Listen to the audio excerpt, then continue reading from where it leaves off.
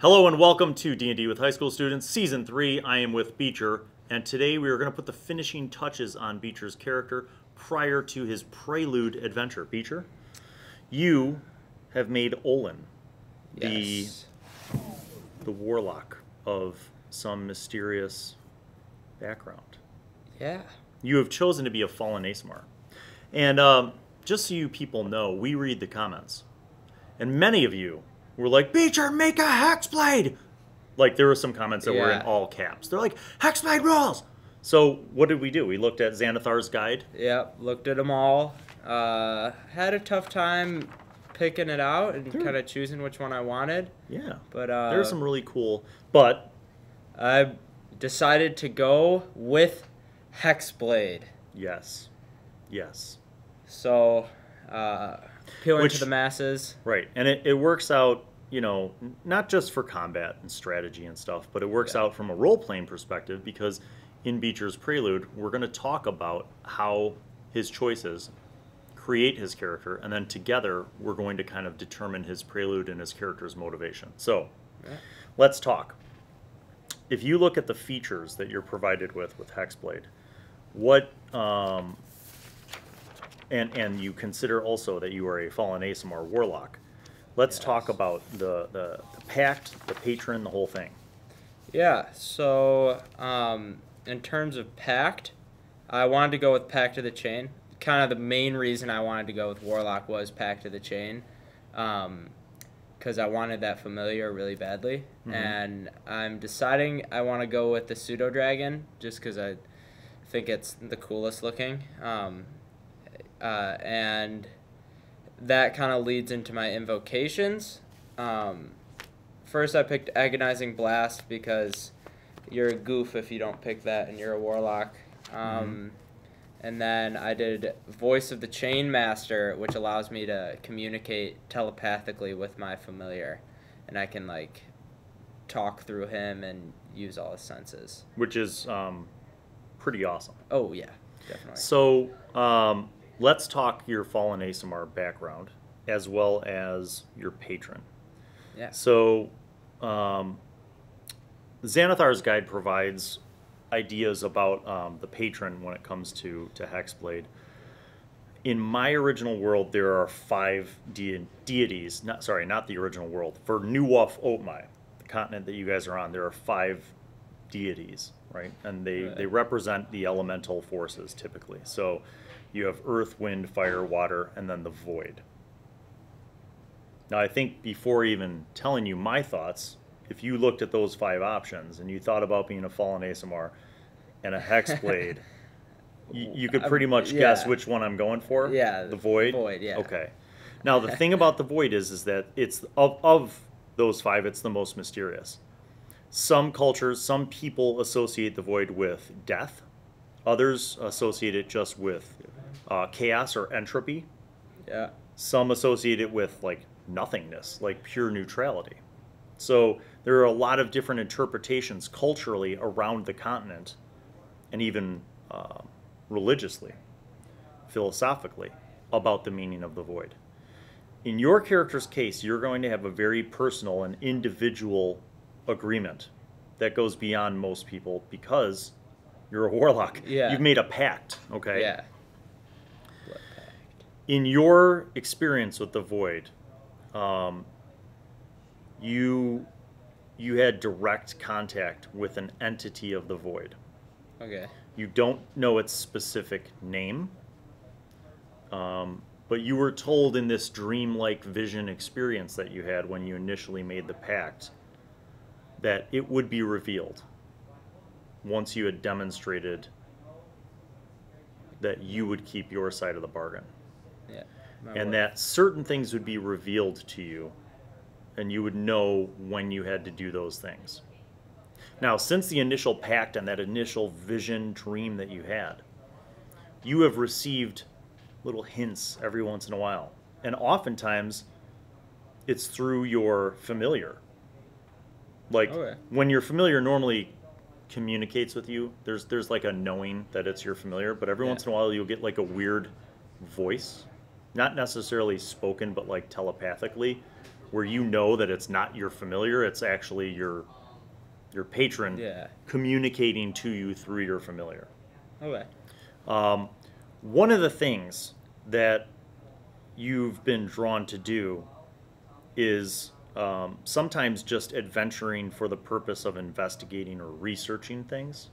And oftentimes your patron doesn't really explain why it needs you to do these things.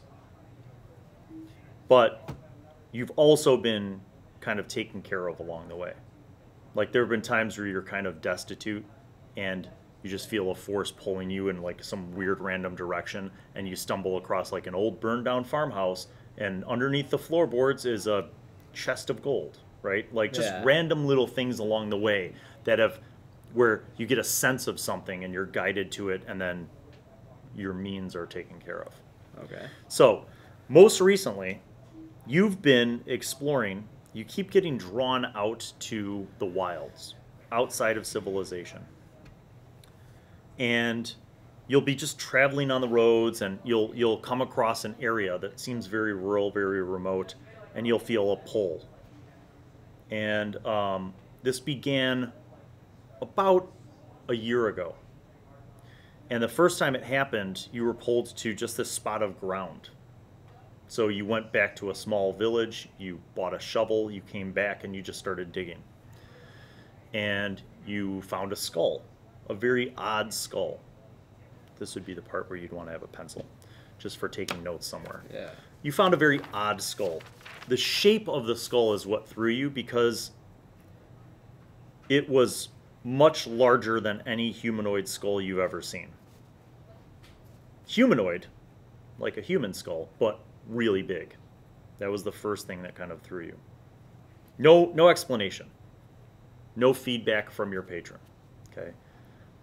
And this continued, you know. You'd be traveling around and like you'd just feel this weird pull.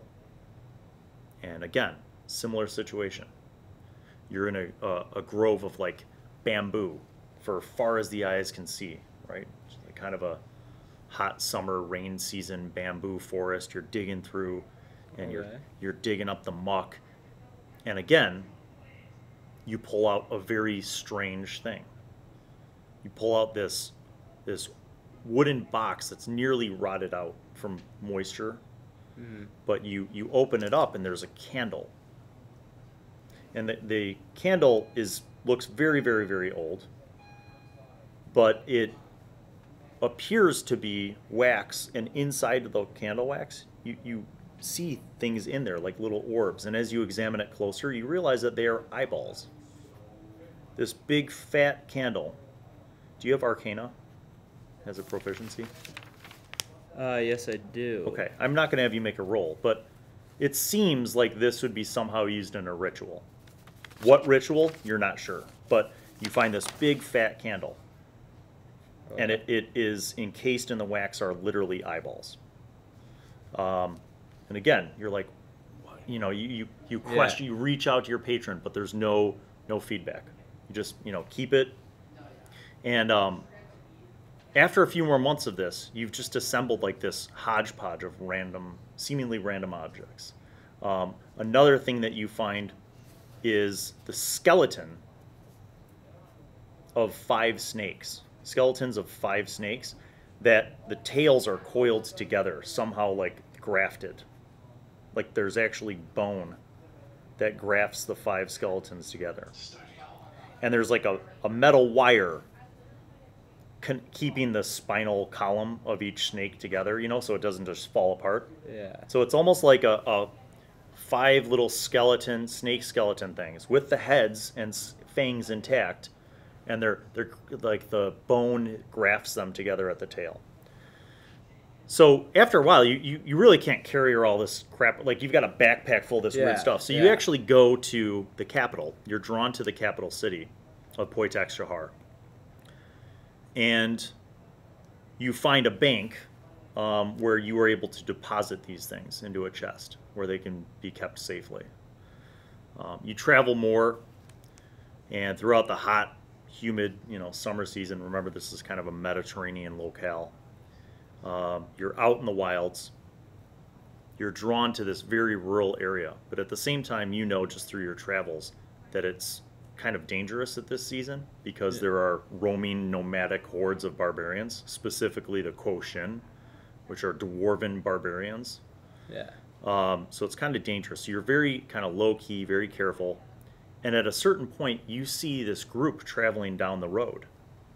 And there's like 2 wagons. And it's a mix of some races, but you see a whole bunch of like warrior priestesses around one of the wagons.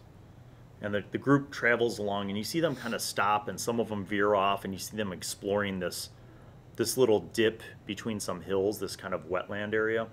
And you just kind of watch for a while.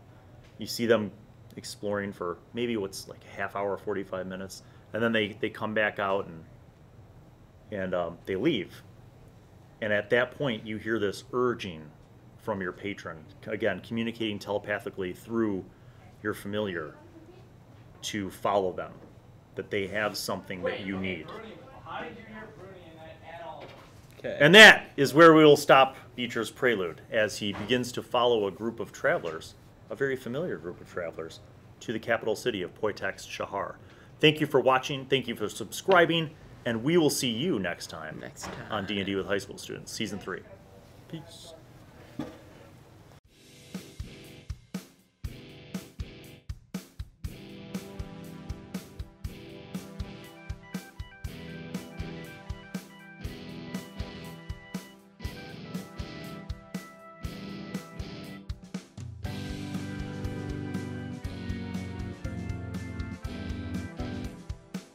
All right, thanks for watching that video. Make sure that you like and subscribe, and don't forget to check out a lot of the other great content that I have on the channel.